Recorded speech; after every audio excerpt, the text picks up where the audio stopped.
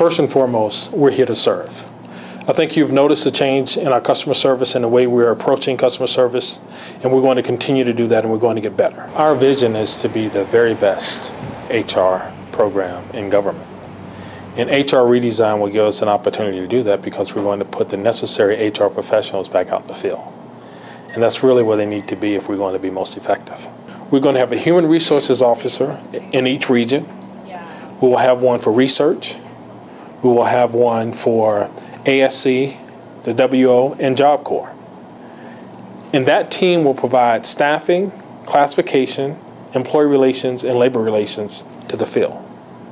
And then we also have the centralized services that will remain here in Albuquerque. The number of applications the Forest Service receives in a year, estimated at 1 million come through the Forest Service. We use a lot of automated tools to assist our managers in actually handling these cases. And we have to have mechanisms in place to ensure that we have the necessary diversity. So we have diversity in terms of opinions, in terms of ideas, and all those kinds of things. And a part of that is to bring in new talent that's just coming out of college, for example.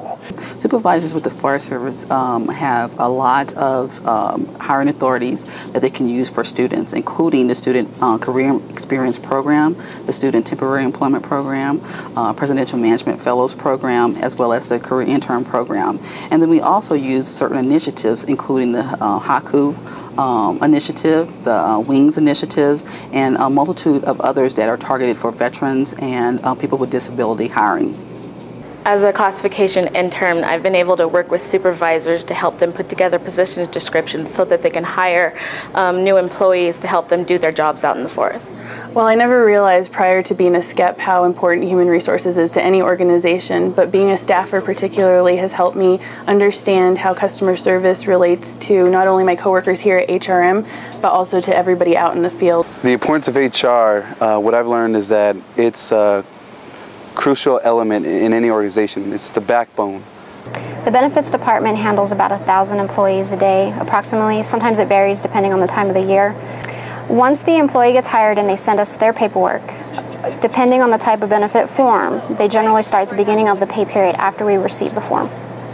We are here to help our employees. We're here to make sure that they get their benefits timely. We make sure that everything's in place and everything's in order.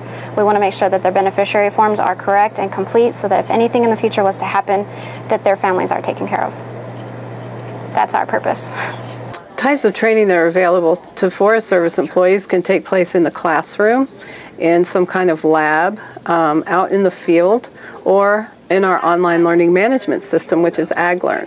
If they're interested in individual training, they can just log into AgLearn, and there are hundreds and hundreds of courses there that will help them improve their job skills. We tailor these materials specifically to Forest Service employees.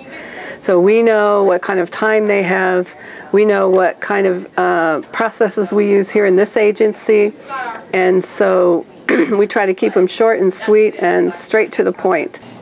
Safety is a core value in Forest Service, and it's something we take very seriously.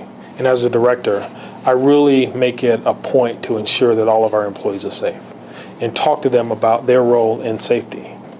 Here at ASC in HR, we're definitely making sure that we follow through on that because having a safe workplace is very important to an overall environment that an employee has to work in. Your colleagues here are dedicated, they're hardworking, and they're going to get it done. You know, we have that same philosophy that all of you across Forest Service have. We get it done, and we will continue to make sure that happens. We've asked the questions, we've listened to your responses, and now we're ready to act on those responses, and I think you'll see a big difference in the way we do that.